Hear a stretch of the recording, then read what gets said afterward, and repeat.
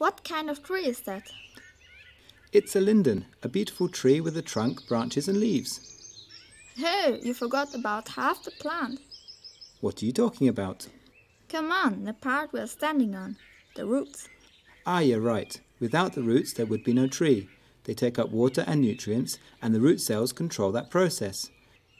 Tiny root hairs with a large surface area allow taking up lots of water, and with lots of root tips, the plant may grow quickly to areas rich in water and nutrients.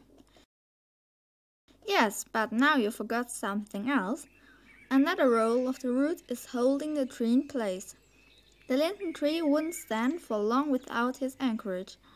As soon as the wind catches the ground, there's quite a lot of pushing and pulling at the roots. And in strong winds, shallow root trees like firs are the first to be knocked over. Yes. But back to the function of roots. Some plants use roots for storage, and of course they serve as a transport system. So you can see, never ever forget the roots, even if they are hidden in the ground.